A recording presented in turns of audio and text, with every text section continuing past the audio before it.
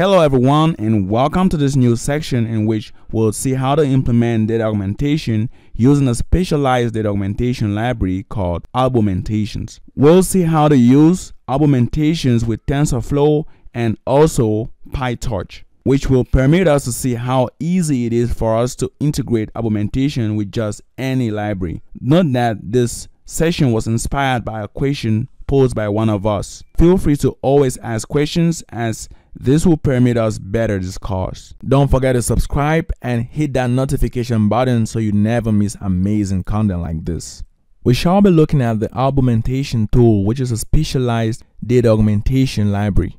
Albumentations is a Python library for fast and flexible image augmentations. It efficiently implements a rich variety of image transform operations that is optimized for performance, and does so while providing a concise yet powerful image augmentation interface for different computer vision tasks, including object classification, segmentation, and detection. Now we'll look at why we need a dedicated library like Albumentations. Here in the documentation, they argue that if you're to do this kind of usual data augmentation, there are a host of libraries like TensorFlow, which we've seen already, which do this kind of data augmentation. But then when carrying out data augmentation with different tasks like say object detection, like in this case, or let's take this example here, which is more illustrative, you have this image as input and this bounding boxes, which will permit you build a model for object detection. But then if you were to do data augmentation and that you want to augment this data by applying cropping, like as you could see here, notice how this image right here has been cropped. Like what we have now is something like this part, or rather this part actually. Now notice you have cropped out this whole image and you're left only with this. I think it goes right up, so it should be something like this. Yeah, something like this. Okay, so you've cropped this image and it's part of your data augmentation pipeline. So let's take this off and this off. As we were saying, you crop this image and here's what you get. Now with the usual data augmentation methods or working with the usual libraries, what you have to do is, after doing this cropping, you would have to manually modify each and every bounding box you find here. See these bounding boxes right here. This one's not taken into consideration because it's not part of this crop. So you have to modify each and every bounding box you find here. This red bounding boxes right here. And this is because these bounding boxes they get the positions with respect to this origin right here, or in this case, respect to this origin. And so when you do this cropping, obviously these positions change. Now, instead of doing this manually, Albumentation permits you to get this restructuring of this bounding boxes automatically without having to manually modify them. And apart from object detection, another very common use cases in image segmentation, we have this original image which has been transformed into this one, and then the image has a mask, so you are trying to segment the different parts of this image. And so after you've applied this rotation, you now get Albumentations to apply the same rotation in the outputs. Another reason why using Albumentations is advantageous is the fact that it has this declarative definition of the augmentation pipeline and provides a unified interface. So basically this is what it takes to build our augmentation pipeline. Now notice how with this we can also include this probabilities. So you see here probability 0.3 and this probability 0.5. Now stating that this brightness contrast augmentation will get a probability of 0.3 simply means that you're going to apply random brightness contrast 3 times for every 10 images you process. And this means that if you have a data set of, let's say we have a data set of 10,000 images. We have this data set of 10,000 images. Then what our model will see, or the probability of our model getting the original images, is in this case of p equals 0.3, 0.7. So we have a probability, it is most probable that we will get 7,000 out of this 10,000 from the original data set which our model sees. and then we have 3000, which is going to be augmented. Then you also have this horizontal flip, so you have the 0.5. So this means that you could pass in an image and then there is no brightness contrast and there is no horizontal flip. Same as you could pass in an image and you have the random brightness contrast and you don't have this, or you may not have this and you have this, or you may not, we've seen this already, or you may have this and have this. But with this random crop, you'll always have it because here there's no probability specified. Then also it's advantageous to make use of Albumentations because it has been rigorously tested. As you can see, it has been battle tested, used widely in the industry, deep learning research, machine learning competitions, and open source projects. High performance, diverse set of supported augmentations, extensibility, and rigorous testing. We also have here this list of transforms and the supported targets. As you could see, this list is broken up into two parts. We have the pixel level transforms and we have the spatial level transforms. So if you want to get more information for each and every one of those transforms, it suffices just to click on this. So you could say, for example, let's pick this sharpen right here. Click on the sharpen and you have here the arguments and their description. Let's take another example from the spatial level transforms. Here we could take the vertical flip. So we click on this vertical flip. You see we have this float, probability of applying the transform, default 0.5. Now note that if you're dealing with a very large data set, that is if your initial data set is very large, then you could use probabilities between 0.1 and 0.3. Reason being that since your data set is already large, it doesn't need data augmentation that much. Now, if you're dealing with a small, medium-sized data set, you could use probabilities between 0.4 to 0.5. Nonetheless, you could always pick whatever value depending on how it affects your model performance. Getting back to the code, we're going to make use of this example TensorFlow data augmentation pipeline built with Albumentations. So here we have the transforms, and then we have the augmentation function, then data preprocessing, and finally integration with TensorFlow data sets. Now, based on the kind of data set we're dealing with, we have to be very careful in the data set augmentation strategies we're going to be using. So like here we could use this random rotate because rotation doesn't wipe off those sections which contain information that permits us differentiate between a parasitized and an uninfected cell. Getting back to our random rotate 90, you have here this argument, a float, which is a probability of applying this transform, default 0.5. So we could make use of this random rotate right here. Then just below we have other different rotations. We have the random rotate 90 apply, which rotates the image a certain number of times. We have the geometric rotate, where we can select the angle at which we'll do the rotation. Then we have this safe rotate. Would avoid this kind of data augmentation strategies like the cropping, because here you could crop out information which permits us differentiate between the parasitized and uninfected cells. You also have this resize here, which we'll use in pre-processing our images. We have the vertical flip and the horizontal flip, which we're going to use. So here we have horizontal and vertical flip. Let's add that here. We can also do just a flip.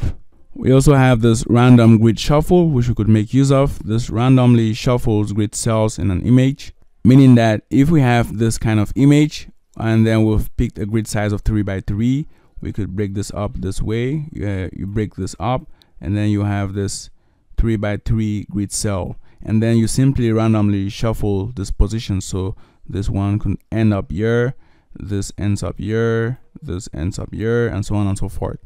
You could also have this random brightness contrast. So with this one, we'll take this all and then paste it right here. Random brightness contrast. The next one, let's take this sharpen. So that's it. You could use other data augmentation strategies you want. Always make sure that you visualize the outputs to better understand exactly what you're using. Now we define our transforms.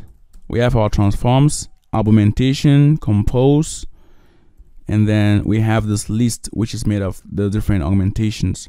Yeah, we just copy this out. Let's have this copied, but before this, let's do a resize. So here we could have a dot resize, and then we specify the image size, and that's it. So we specify the image size. We're going for the horizontal and vertical flip. So let's copy this out. There we go. You have that horizontal, vertical flip. For this random brightness, contrast, we're going to use the default parameters. Sharpen, we're going to use the default parameters, and that's it. We now have our transforms. So we could run the cell. We get in this error, and this is because right here we have to have this. So it's Albumentations. This is gotten from Albumentations. We run this again. We get in some errors. Albumentations has no attribute sharpen. Even when we comment this one, we will also get this error. Albumentations has no attribute random grid shuffle. So we will just comment this too and then run that again. Okay, that's fine. That looks fine. We can also implement this Albumentations one off. With this one off, either the vertical flip or the horizontal flip. So let's take this out of this here and put it right here.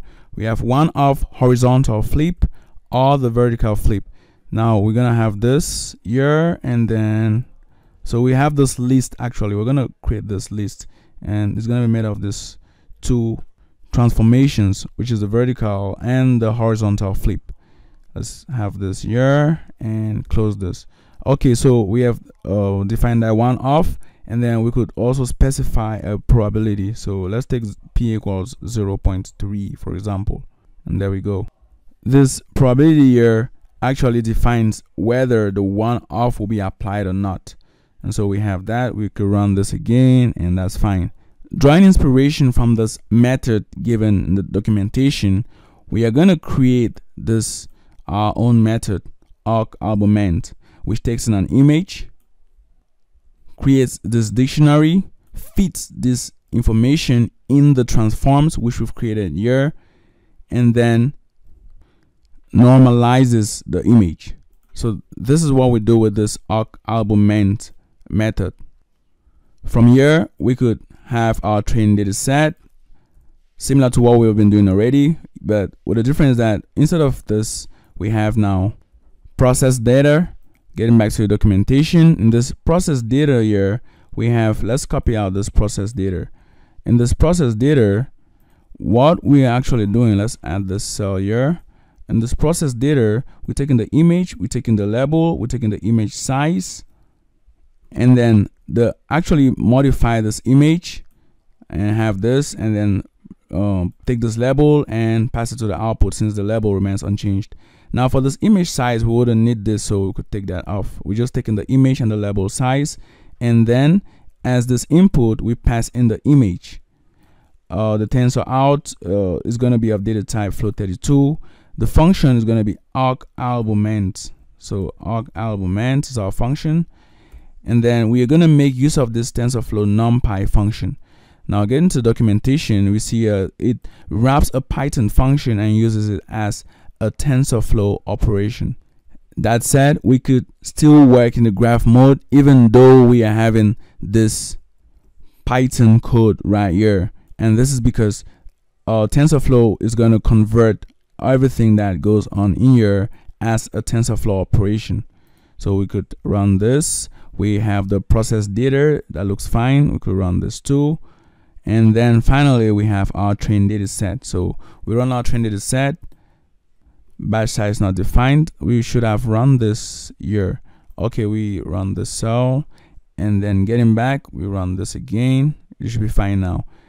Okay, so here we have train data set. We could look at that, and that looks fine. We can quickly visualize our data set. We have the image, the label, and then we have an element picked from our data set. So now let's show this, show im. We run that. We get this error because we are dealing in batches of 32. So let's just pick one of these elements. Let's run that now, and that should be fine. Okay, so here's what we obtain. Then we could have many more plots. So we have this figure. We define the figure size for I in range 1 to 32. We want to have plot.subplot 8 4 and then I, and then plot.im show our image I. Okay, we run that, and here's what we get. So we have this, and now what we could do is let's get this cut out, which we have here in the documentation. Specify a number of holes, maximum height size, maximum width size, the fill value, always apply false, and the probability. So when we apply this, you're going to see exactly or better understand all these different arguments right here. So let's go ahead and apply cutout, which should be more visible as compared to the other transformations like the rotations that we did. So here, let's have this here. You see how easy it is now to integrate any data augmentation strategy you have. So here we have a then paste that a cut out, and then we take the default parameters. We have the cutout. Let's run that again. And what we need to do, because the train data set has been modified, so we need to like get the initial train data set we had after getting from here. Let's get back down and then check this out. Okay, so we have done the transform, all arguments, run this, and now we could visualize. Okay, yeah, the cutout hasn't been implemented. That is, obviously there's a probability of 0.5, so it's possible that we don't have cutout here. Now, if you look at this, you see clearly that in some parts of this, let's increase the size, let's say 15. Okay, as we're saying, if you look at this, you'll notice that in some parts or in some images, we have this portions which have been cut out. So you could see, for example, this one, you have this part which is cut out, and then getting back to the documentation, we have here a default number of holes 8, and we could copy all this out and then modify it. So you see how this could change the kind of output we get, because here you see when there's cut out, we have 1 2 3 4 5. Surely you have the other holes or cut out regions in the black spot, so you can identify them. And then here you have 1 2 3 4. You see you even have this, looks like a cutout. Anyway, that's the idea. You specify the number of cut out or number of regions you want to cut out. You also specify the value is going to take. So like in this case, when you specify 0, it simply means you're going to be having this black spots here. So let's have that back here. Okay, so let's put this in here, and then you have number of holes. So that's it. You could modify this and observe exactly what goes on. To increase the size of the cutout region, you could simply specify the values here. And then you have the fill value, you have this boolean, always apply, and then you have the probability. So if you want to always have cutout, you could simply send this probability to 1, and that's how it works. So we've seen how this works. We could go ahead and train our model using this augmented data. But before training, let's take out the cutout, as it was just meant to show you how this works. Okay, so let's rerun this again. Run this, and then we visualize. As you can see now, there is no cutout region, so that's as expected. That said, we'll move forward to training our model again. So we run that training process. So here are the results we get after training for several epochs. You'll notice that the accuracy doesn't go up to 99% as it used to be before. And also with this validation accuracy, we even get better results.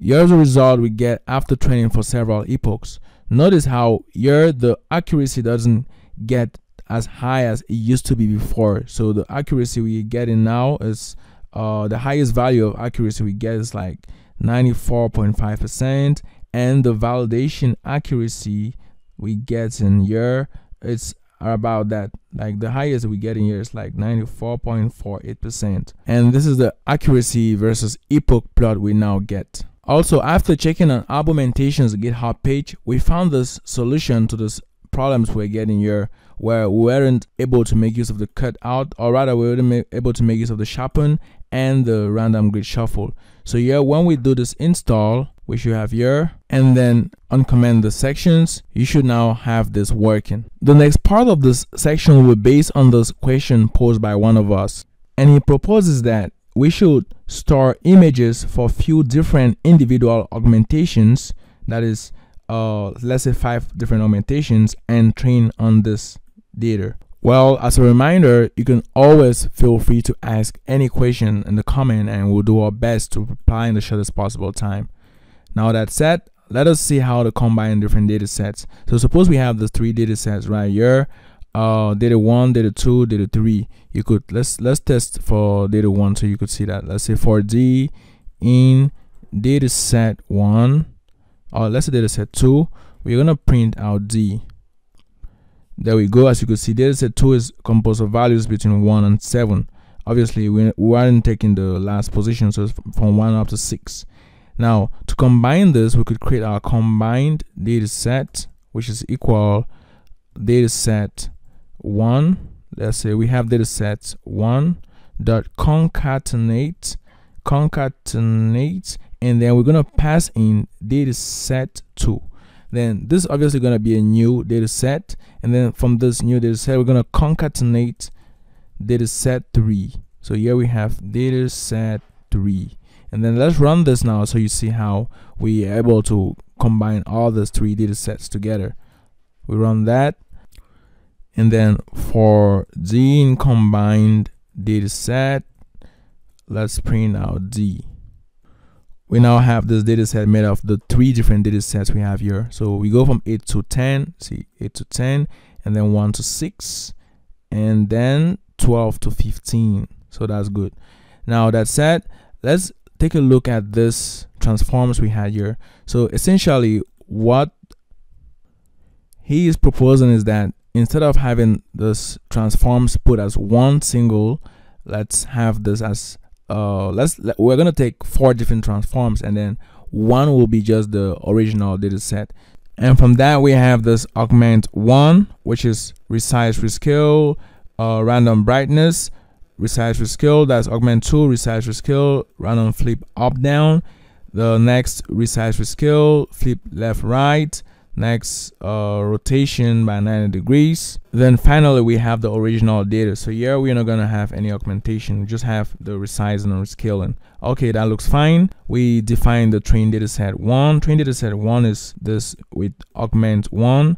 Train data set 2, let's have this others. Let's add this code cells. We have train data set 2 and 3 and 4 and 5. Okay, anyway, let's have this 2. We have here 3. There we go. Then 4 and 5, where 5 is the original data set, and then 4, 3, 2 and 1 are augmented data sets. Now once we have this, we could have our complete data set, or let's say our full data set, which is equal data set 1 concatenated with data set 2 concatenated with data set 3, data set 4, and finally data set 5. So we now have combined all these data sets. Let's add this code cell and shuffle again and put into batches. Now note that before this we do not need to have this prefetching, so we could take this off. No prefetching, no batching. Year 2, yeah, we're only shuffling and mapping, so we could take all this off, and then we'll do this at the end. So we'll have that off, take this off, and that's fine. Now coming back here, we have the full data set, which is what we have here. We have our full data set, and then just in here full data set. Okay, so we have this full data set. We shuffle, we no need for any mapping again. We put this in batches and then prefetching. From here we have our full data set, and that looks good. Okay, so we have this full data set now, and then we take the sequential API, we go ahead and retrain our model. Notice now that during training, this number here has increased by 5 since our dataset has been replicated 5 times. We are now done with the training, and here are the results we get. We see that the accuracy, or highest accuracy after training for 16 epochs, here is 97.44%, while that of the validation accuracy is 95.79%. Now this happens with the highest validation accuracy we've had so far. And with this validation accuracy, we had 33 false negatives and 83 false positives, which looks quite good. And this tells us that increasing or repeating our data set came up with better results, though our training time has almost tripled. We also have this plots for the loss and the accuracy right here. Notice how we have this more stable validation accuracy values after say the seed epoch. And that's it for the subsection. We're now going to move to implementing Albummentation with PyTorch. Now the reason why we're working with PyTorch with this Albummentation section is actually because one of us demanded a tutorial on PyTorch and Albummentation, and since we're working on a TensorFlow series, we had to first do this implement Albummentation in TensorFlow, and now we're gonna do the same with PyTorch. We are now going to get started with the imports in the PyTorch code. Here we have the usual imports. We're gonna import Torch and Torch Vision. We're gonna import transforms from Torch Vision, data set and data loader for loading our data, and the Adam optimizer, Albumentations, which we've seen already, neural networks, and the functional API. So we run the cell, and then we get into the data processing and loading. But unlike before where we're dealing with this TensorFlow code, we actually got this directly from TensorFlow data sets. But then with PyTorch, we are gonna have to make use of this data set, which is provided to us by Arunava in this Kaggle data set. So that said, we have this. You see, it's still the same to 27,558 images we had with the TensorFlow data sets. So we have the parasitized and the unaffected, just as we expect. Now the next thing to do will be to load this data. In order to load this data, we're gonna make use of this provided by Kaggle. So we'll install this Kaggle package right here, and then we are gonna import. So we're gonna make sure we import this files from google.colab. Let's run this again, and then from here, after this installation, we're gonna do a file upload. Then what you do is you come to your profile, you have this account, you get to this create new API token, you click on this, and you should be able to download this kaggle.json. Now you have this kaggle.json file. You get back here, there we go, we select this file, that's it. You see it gets automatically loaded, and then we're going to follow these two steps. We're going to create this directory, and then we're going to copy this file into this directory. So we run just that, can stat kaggle no file directory. Let's check out here. Now let's modify this name, so let's rename this to Kaggle. Okay, so we have Kaggle.json. Let's run this again. This should be fine. Oh, now you're getting this other error because this already exists. So let's comment this and then run this now. Okay, so you see that's fine. We've copied this file into our directory, and then we could now download this data set.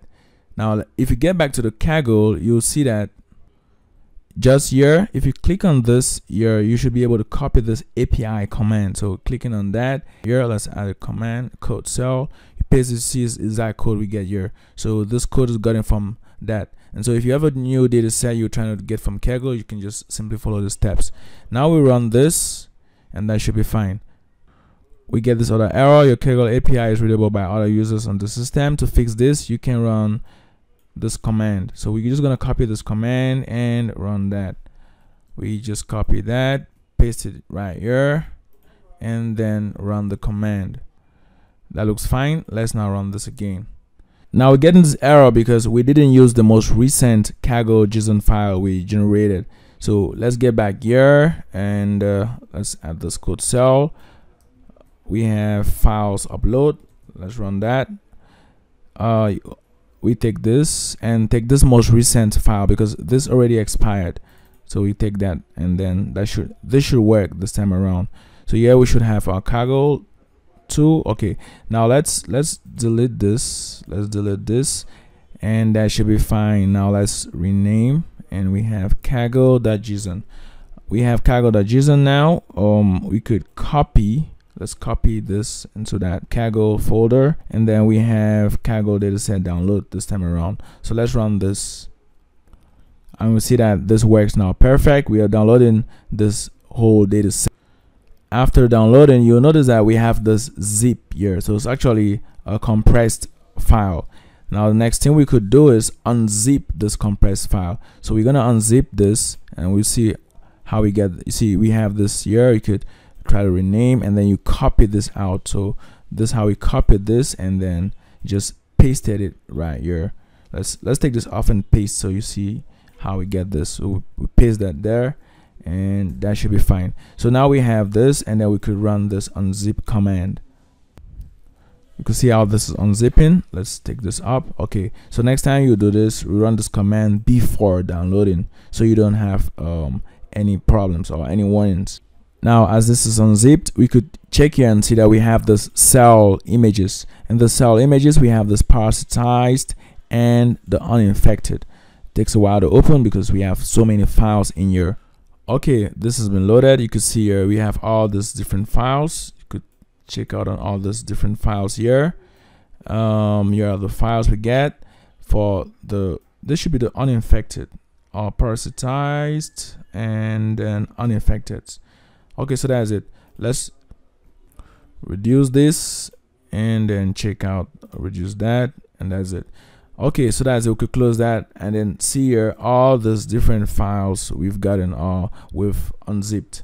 So that's it. We have our files now. We could now go ahead and create a torch data set. So we're supposing that you don't have any idea about how these data sets are created in PyTorch. So we'll go step by step on how they work. We need to basically create a list of all the file paths. So that's what we're gonna do now. We're gonna create a simple list which contains all these different file paths. There we go. We have this train paths parasitized, train paths uninfected, and then for the train paths parasitized, we're gonna list the dir, or we're gonna make use of this list dir method, the OS, which is gonna take or get into this cell images parasitized and then get us all the file names. So let's print out this train paths parasitized so you get to see what we're talking about. Let's close this up, and you can see here, you see we have all these file names. If you have this length of this, you should get about 13,000 values. Okay, so that's it. So that's our list which contains all the different file names. You notice that it's just the file names and not the file path, just this file name, just this.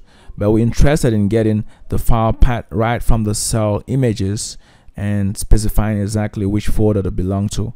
So that's it for this train path parasitized. We could repeat the same for the train path uninfected.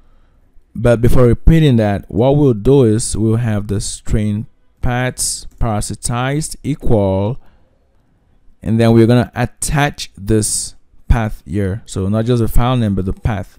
So we have this equal cell images, because it's parasitized, we're gonna have this parasitized, and then plus I for I in train paths parasitized. Now what we're gonna have here is the train paths parasitized, which contains the paths.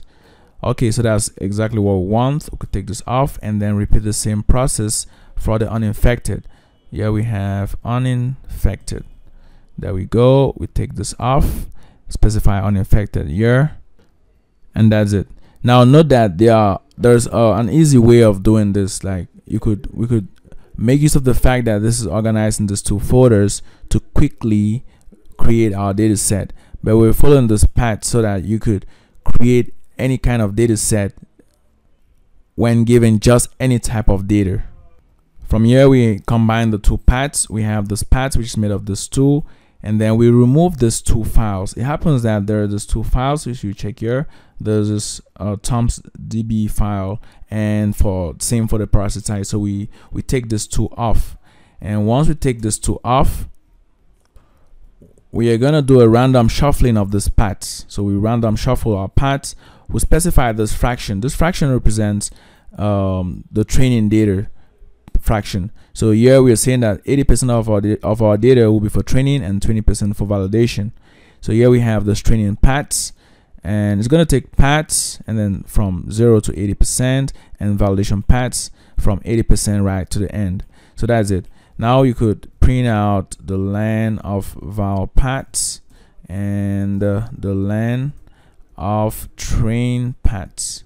So that should give you this. So there we go. We have this 5,000, 22,000.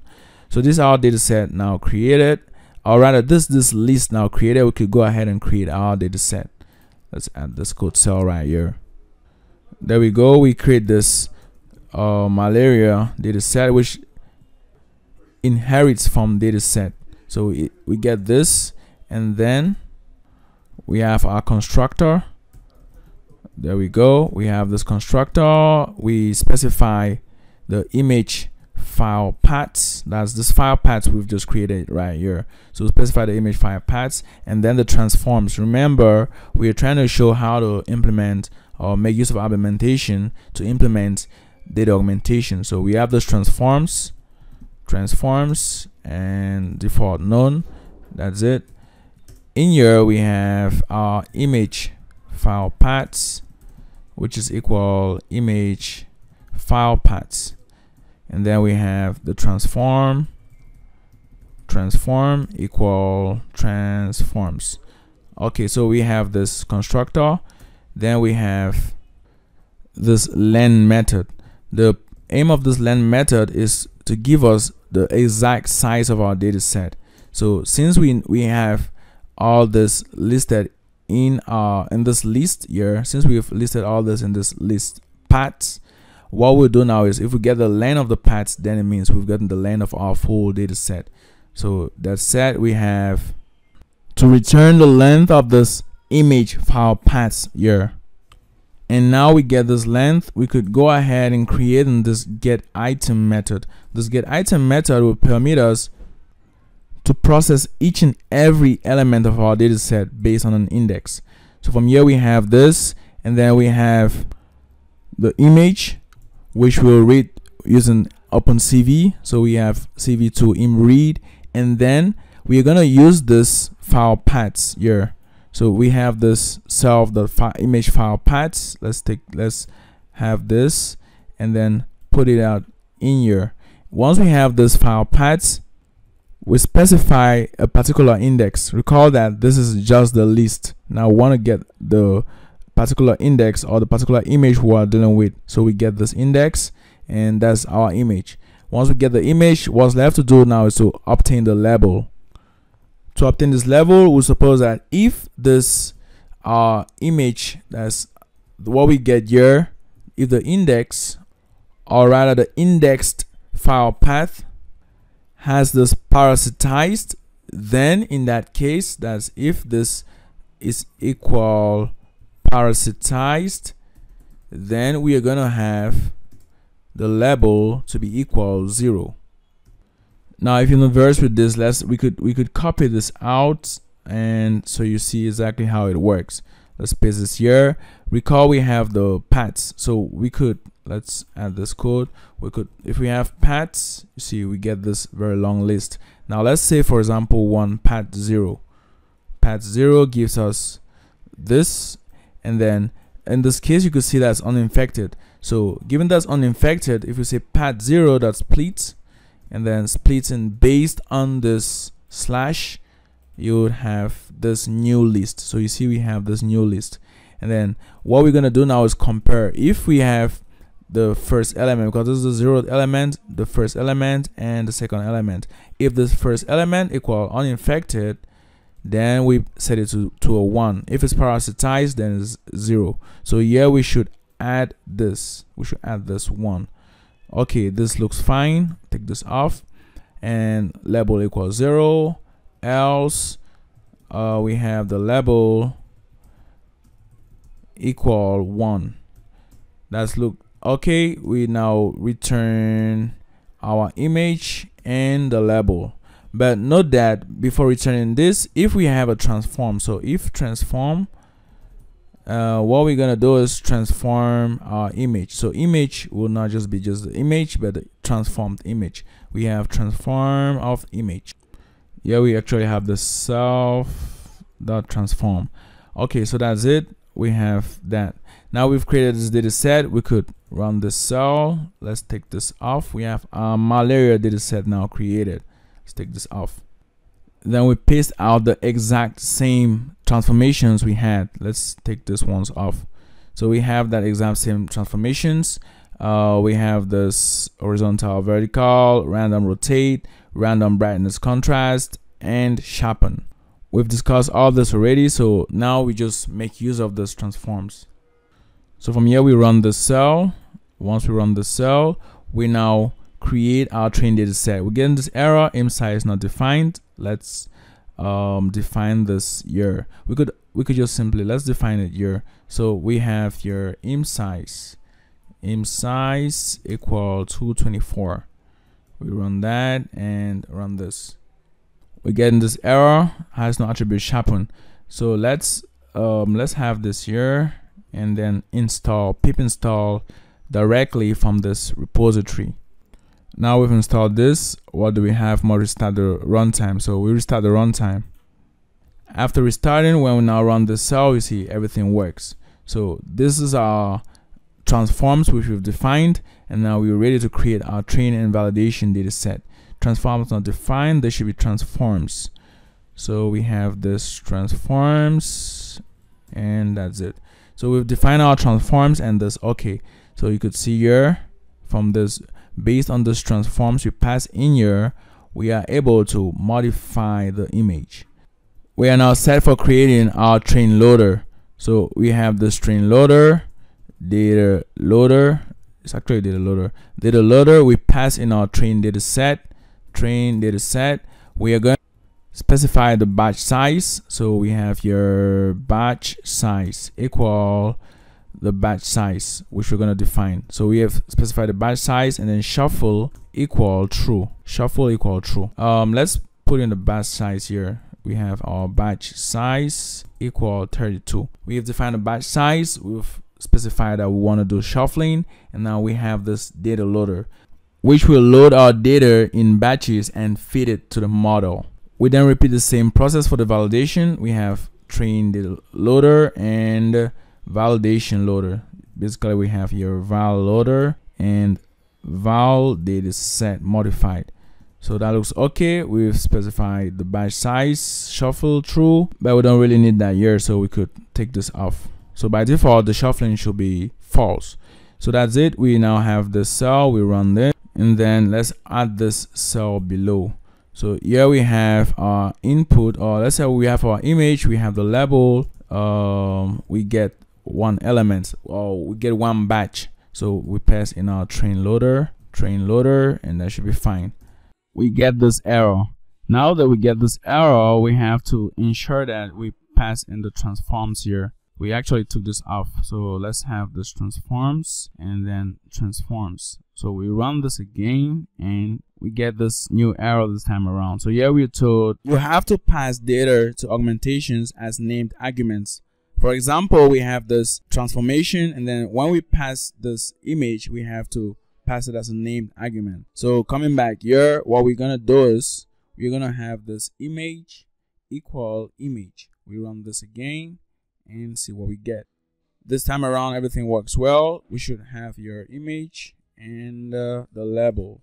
So we have the image and the label, and we run this. We get the image label, and once we have this image label, we could now do an im show. So let's view this image. We get this result. We told image data of data type object cannot be converted to a float.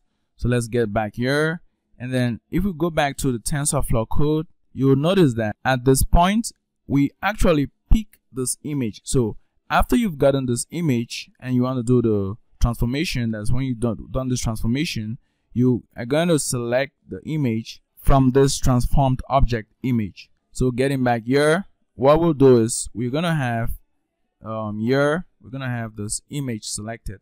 So let's rerun this again and see what we get. This works fine. We plot, and now we have a different error. Here we're told we have an invalid shape. So let's just pick out the 0th element and this should work. Okay, so that's fine. Now we see how we get this transformed output. Let's include cutout because, or let's just simply put cutout here, since cutout permits us to see clearly that we're actually doing some transformations. So we have this cutout probability equal 1, and that's fine. Let's run all that and we should get a cutout output. So that's it. But then we're not using cutout, so let's take this off. Let's get back to this. We have plotted our image and we see what we get. Now we could always plot this and plot the labels side by side. So we have this and we get this error. Okay, we put this in the im show. Let's have this out. Let's print this out actually. So we should have this. Take this off and this should be fine now. We have the image printed and the label. So this is a parasitized cell, and this actually looks like a parasitized cell. So we are having our parasitized cell, and we are now ready to go on to build a model.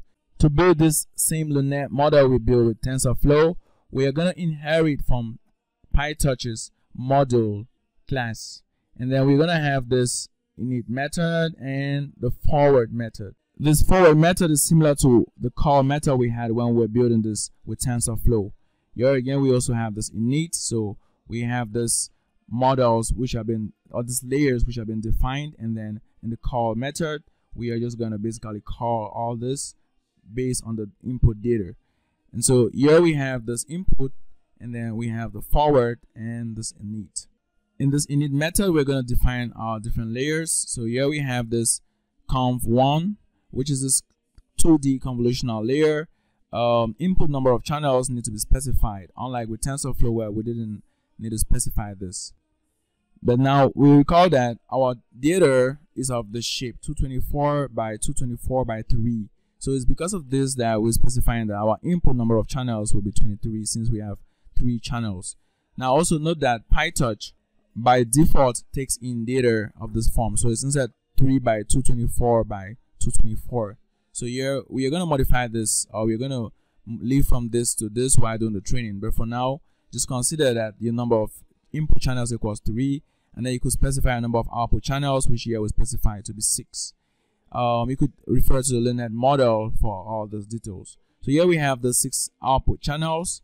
We have a kernel size of 3, stride of 1, padding of 1. That's our conv2D, and this is conv1.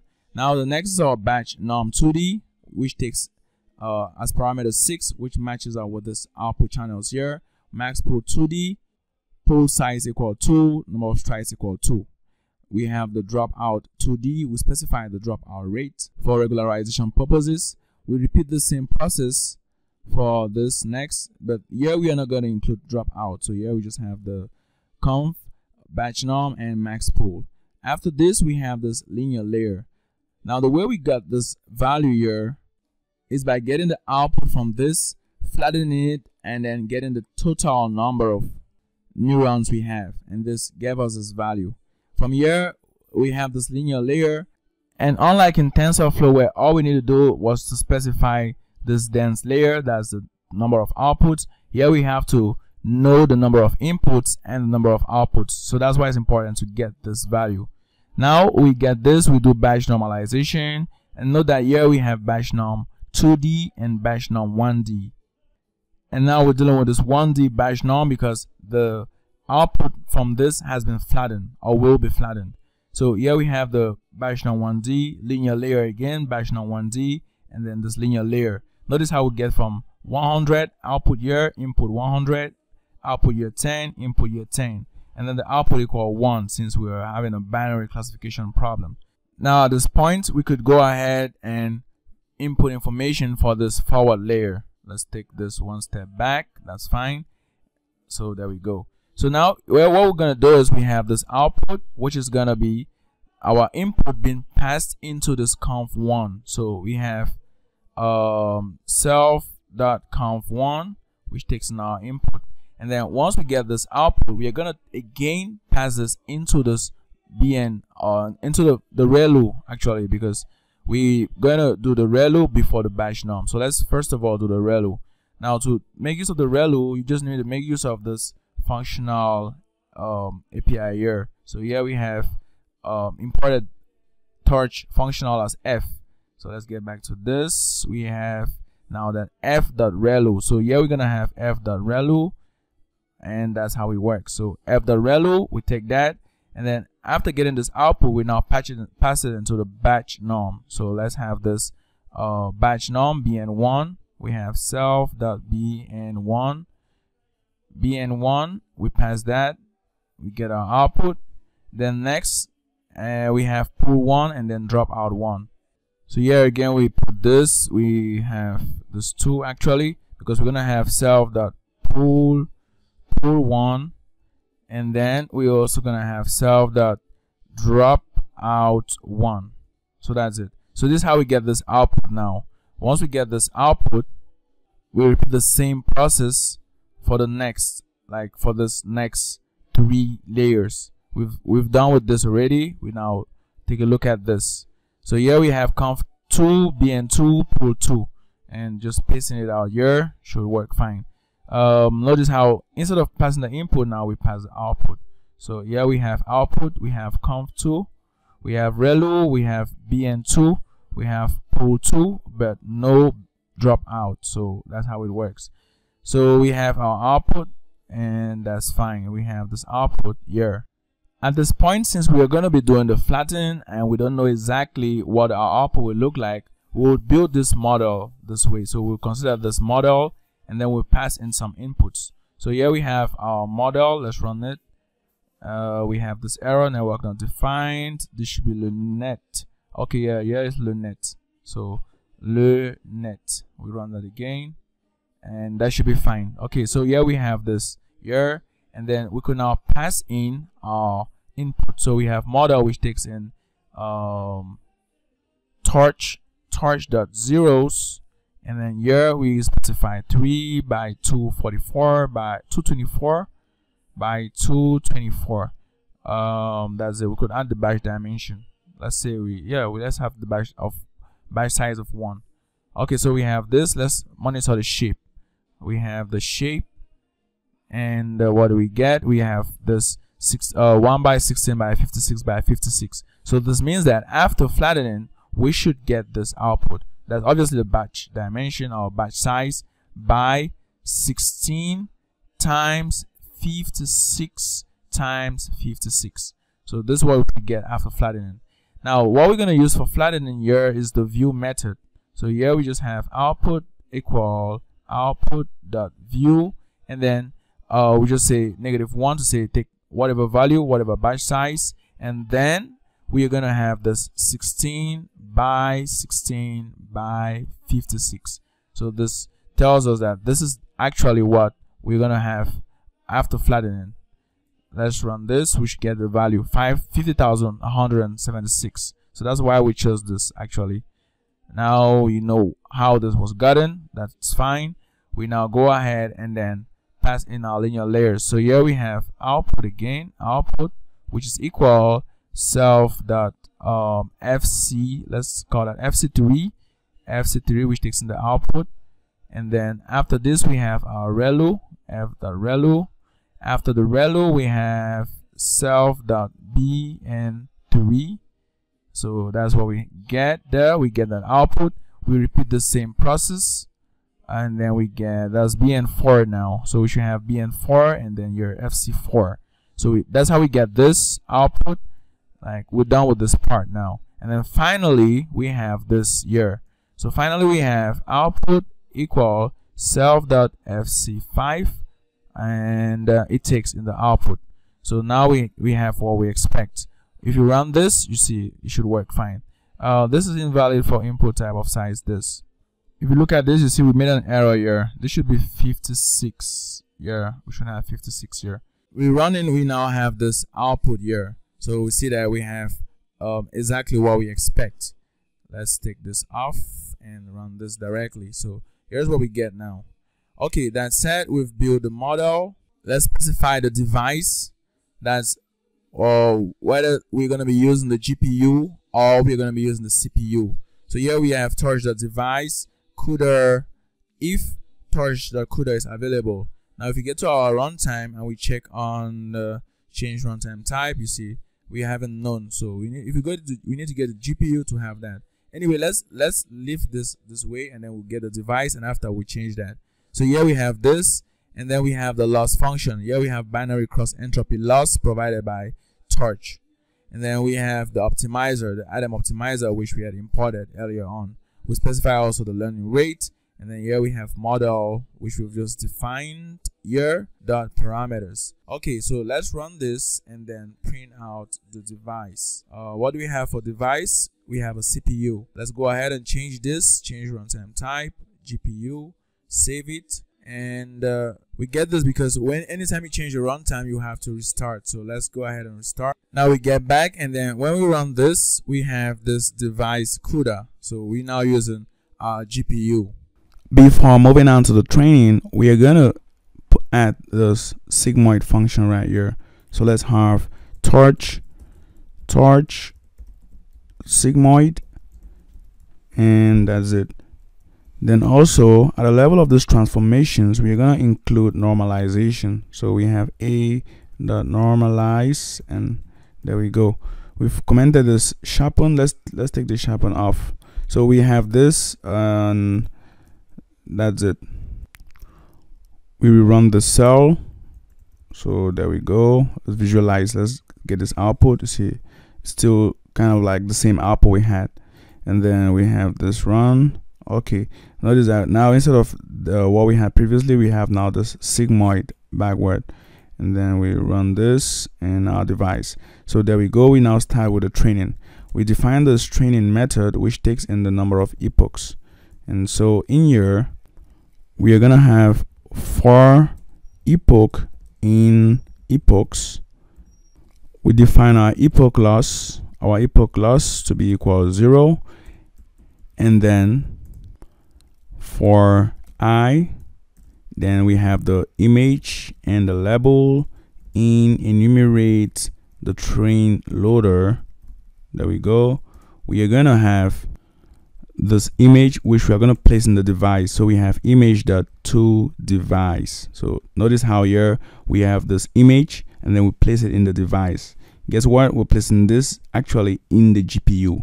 Now just here we could also place the model. So we have model.toDevice. So we place the model on the GPU, and then we place the image in the GPU. Once we place this image and model on the GPU, we can also do same for the label. So we have label equal label.toDevice. So that's the image and label now on the GPU. Now recall that as we had said previously, the inputs of a Torch model are going to be like this, 3 by 224 by 224. Unlike with TensorFlow, where we're used to doing 224 by 224 by 3. So here we have age or width, number of channels, whereas here we have number of channels, height, and width. So to convert like the images we get in now at this of this form, so to convert from this form to this form so that it could be passed into our model, what we're gonna do here is we're gonna have this image, which is gonna be permutated. So we have image equal torch.permute, and then in this permute we pass the image, and then we specify this order of permutation. Now if you have an input like this one, then obviously you will have a batch dimension. So here let's have the batch, and here we have the batch. Let's add this to it right here, batch, and here we have the batch.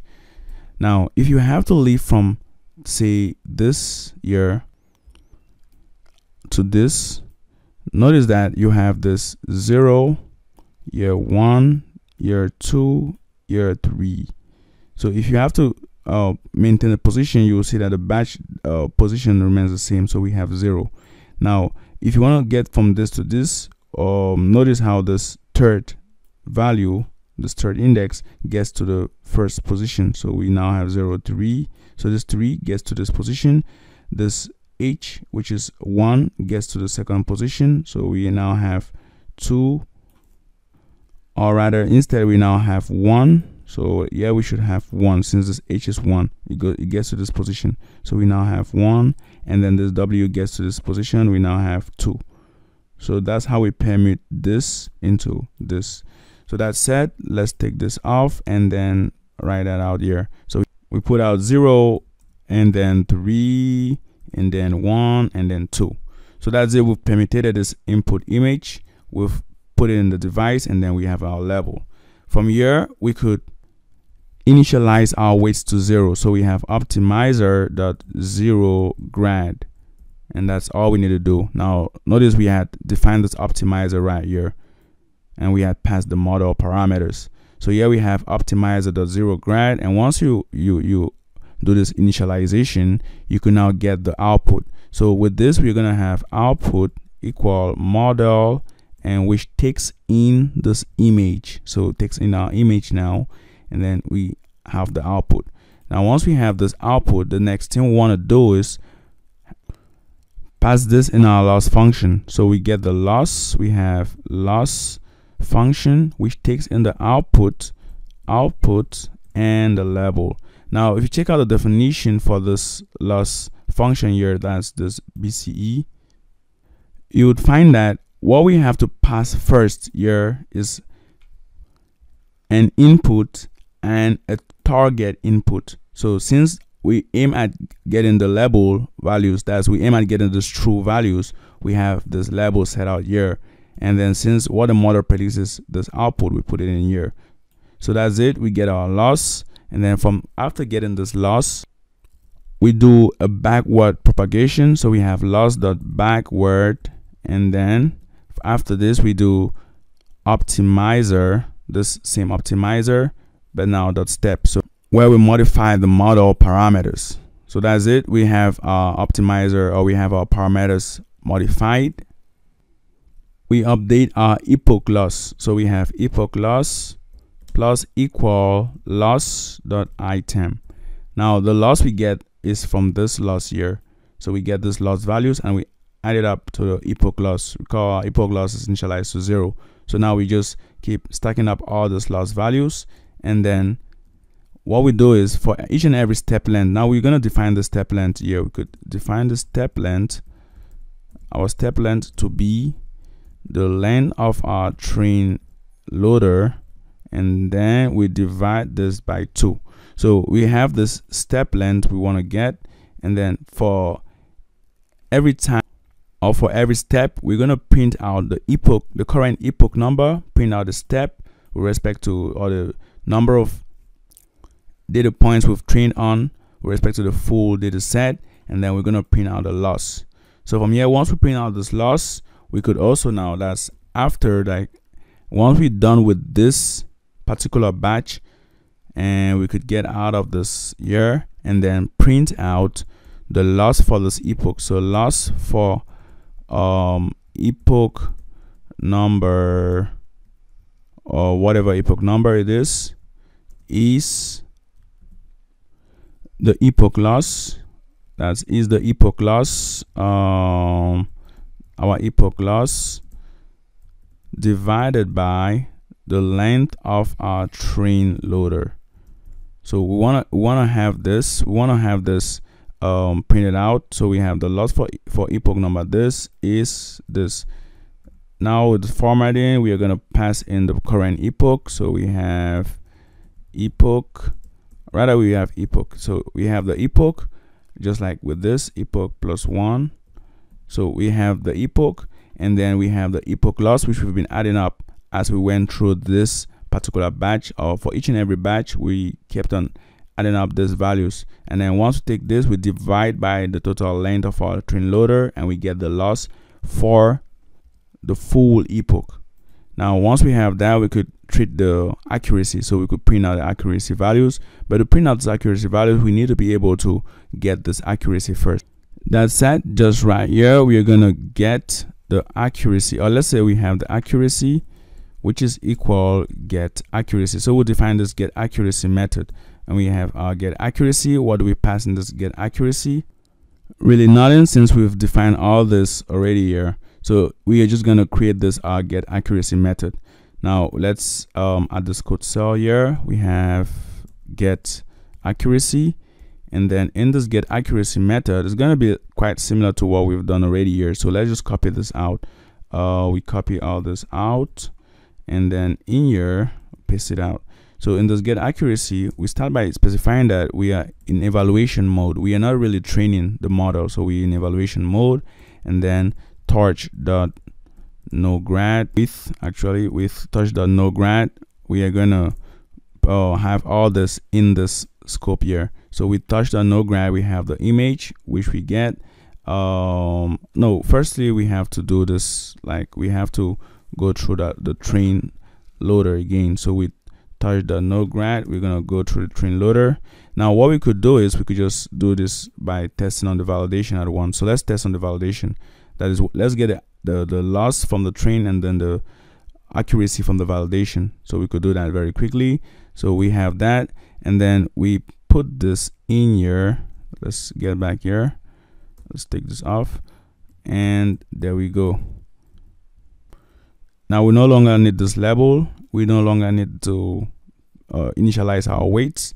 We now just need our output. So here we get our output, and then we are ready to compute this accuracy. So here we are gonna have, just like with the loss, our epoch accuracy. So we set this to 0, and then each time we get this output, we'll compute the accuracy and keep on increasing that epoch accuracy. So here let's have that, and then for in range, the length of our output, if we have the output i.item, we get that, equal the label i.item. What we're gonna do here is we're gonna have epoch accuracy plus equal 1. So we increase that epoch accuracy. Now the problem with this is that if our output is say 0.3, obviously we consider this to be a 0, and even if our label is a 0, we are not going to get into this because 0.3 is not equal to 0. So we're going to define a method which will convert all values less than 0.5 to be zeros, and all values greater than or equal to 0.5 to be 1. So let's have this round function. Any value greater than or equal to 0.5 is 1. Any value less than that 0.5 is 0. So we run this cell, and then here we pass in round of this output, and that's it. So we have round of this output, and once we're done with adding up all this here, we could now print out the accuracy. So we could say here the accuracy for this epoch is, now what we could do now is pass in the epoch number here. So we just say the current epoch, we have epoch, and then in here we pass in epoch. So here we have epoch. So this accuracy is the accuracy for this epoch, whatever epoch it is now the value we're gonna get is the sum total of all this, because recall that if you have a data set of 27,000 elements, we are gonna go through each and every, or let's say you have a validation data of 5,000 elements, we're gonna go through each and every one of those 5,000 elements and compare the output with the expected output. So for if for all these 5,000 elements we have the output being equal the label, that's the true output being equal the predicted output, then in that case we should have 100% accuracy. And so what we're gonna do here is we're gonna have this to be, so we format this, we're gonna have the epoch first, and then we're gonna have 100, or let's start by saying we're gonna have this epoch accuracy which we've been adding up divided by the length of the validation loader. So obviously if this epoch accuracy equal 5,000, it means for each and every element we had, or we got into this, and if we get into this for each and every element, it means the output always match the label. So that's it. That's how we get this here, and then we simply multiply this by 100. So we have that, everything looks fine, and then we close this here. So that's it. We printed out our accuracy. Let's take this off now and then run this cell. So we run this cell, looks fine. We run this training cell. We can now go ahead and train. So let's start with say 2 epochs. Make sure there are no bugs. So let's run that. We told you that model reference before assignment. Now let's check out our model. Oh yeah, it's actually just model to device. So we put the model to device just like that. So that's it. Let's run this again and see what we get. We obtain this other error, int object is not iterable. So just in here we should have range epochs. So that's it. So for epoch in range epochs, we should have that. We run again, and then we're told that using the target size of this torch size 4, that is different to the input size torch size 4x1. So we have this 2D input and this 1D target size is duplicated. Please ensure they have the same size. Now what they actually see here is, if we check out our label, so let's print out our label on our output before getting to the loss. So let's print out output.shape and then label.shape. Let's run that again. Okay, so here we see clearly exactly what they're talking about. They're saying that we are having this output which is 2D and this input which is 1D, and what we could do here is make sure that this 1D turns to a 2D and we maintain this. So we have the output which is 4x1, and then the label we can modify it to be 4x1 too. Now to modify this label to 4x1, we could use the unsqueeze operator or method. So here we have label, and then right here we have label. Okay, we have label equal torch.unsqueeze, and then we have the label. So there we go, we have this label. We specify the last dimension. So if you have, for example, let's say you have this, suppose we have 4, so we have this shape here, and then you want to unsqueeze. That means you want to add an extra dimension of size equal 1. Then saying -1 means you're taking this last position and then you're adding this extra dimension. Now if you had specified 0, you would have 1, 4. So recall we're starting out from this. And then in the case where we specify -1 as our parameter, we should have this. In the case where we specify 0 as our parameter, then we have this. So that's how it works. Now let's take this off. We have those two matching. We will print again this output and this label so you could see exactly what we get there. Now let's run this and then run our training. We see at least here that we have this which match now, and then we get in this new error, found d-type double but expected float. This is related to this loss. You can see here related to the loss.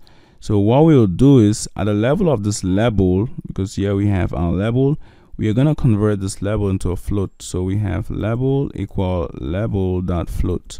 So let's run that. Let's now take off the shapes. Let's take off the shapes and train. After 2 epochs, here's what we get.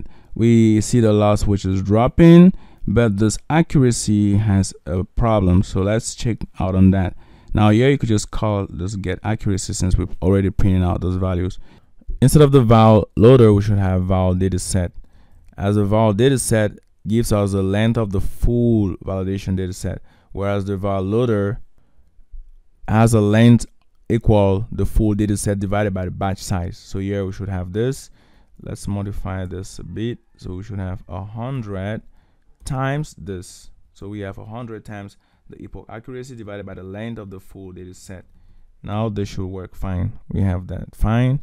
We run this too and start training.